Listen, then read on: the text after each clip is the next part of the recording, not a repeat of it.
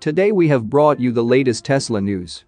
Tesla Gigafactory Berlin looks to start battery production in Q1 2023, reports suggest.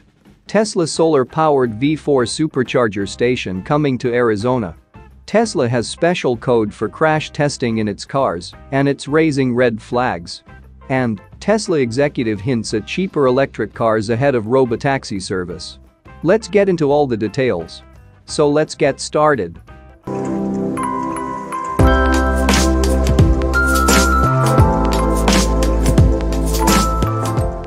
Tesla Gigafactory Berlin is still in its early stages, but the Germany-based electric vehicle factory is aiming for some ambitious targets of its own. Among these is the facility's battery production, which is reportedly expected to begin sometime in the first quarter of 2023. Tesla's next generation of vehicles is expected to be powered by the company's next-generation 4680 cells. The company currently equips some Texas-made Model Y with 4680 batteries, but in the future, Tesla's vehicle lineup is expected to adopt the new battery form factor.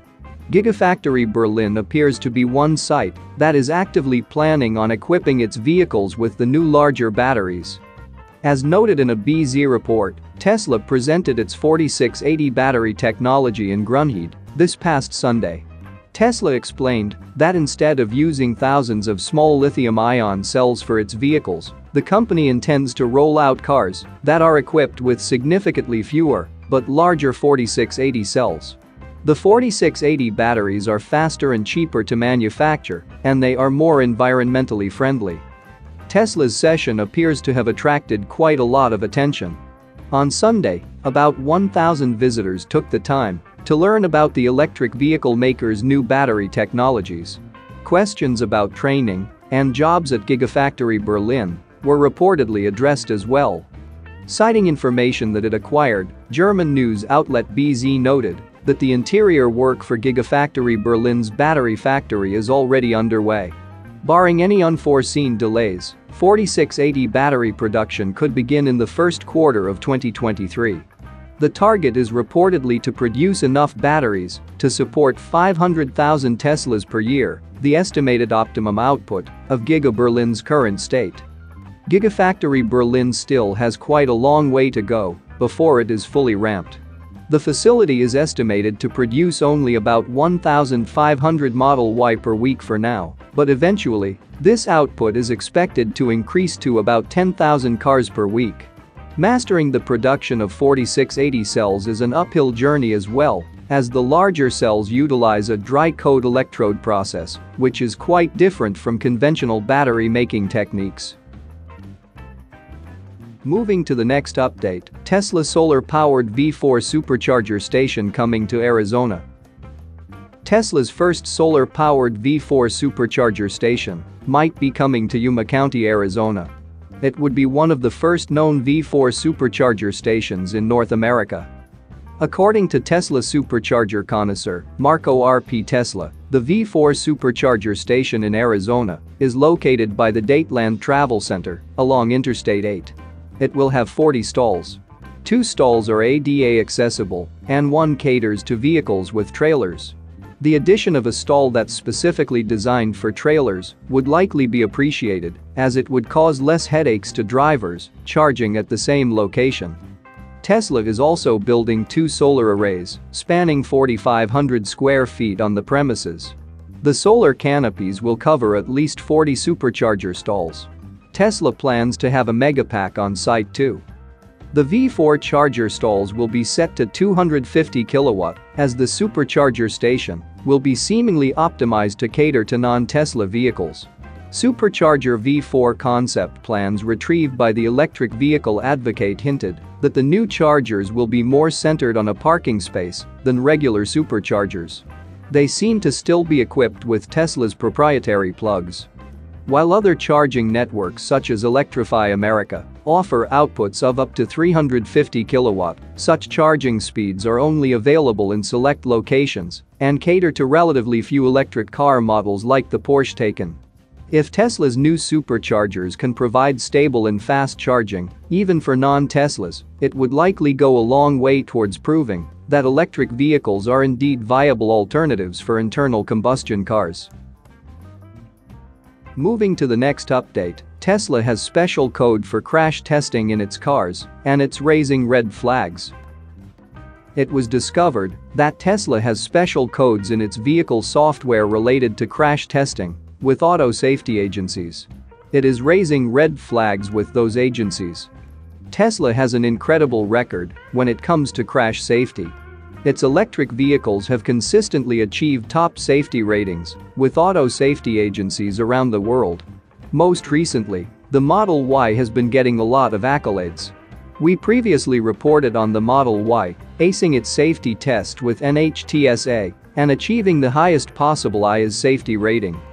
Last week, Euro NCAP and Australia's NCAP released their own testing results for the Tesla Model Y, and the electric vehicle achieved the highest Euro NCAP overall score under its new protocol. But now, those results are put into question due to a strange finding in Tesla's software. Green the Only, a well-known Tesla hacker who often finds interesting tidbits of information in Tesla's software, reported that Tesla has been adding code that involves crash testing agencies, including NCAP and Euro NCAP, which just tested the Model Y. Green was able to confirm that Tesla has been giving one-off builds to crash testing agencies and that the tweaks that the software code brings are non-visible settings on the autopilot side. Crash testing agencies do test for advanced driver assist features like autopilot, and Green speculated that it possibly could be to better conform to the test criteria. It is raising some red flags with safety agencies.